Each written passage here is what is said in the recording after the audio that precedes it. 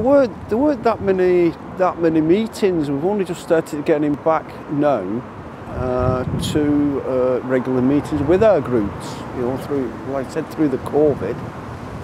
But any event, as local councillors, we support all community events, you know, and all the community groups. You know, if any way we can help the groups, that's our main job. The atmosphere was smashing. You know, lots of people coming, people that you know as well, people that you don't know, and it was really, really good. So I'm hoping it'll be a success, but obviously it's not been as advertised as much as it was in the past. I think specifically that people are gonna look forward to it. I think it depends on their age, to be honest, because we've got, I forgot to mention, we've got Father Christmas, so that's Tilsley Rotary Club that brings the Father Christmas on his sleigh. So obviously the children will look forward to seeing Father Christmas. Yeah. The adults probably, some of them will want to look forward to the pub.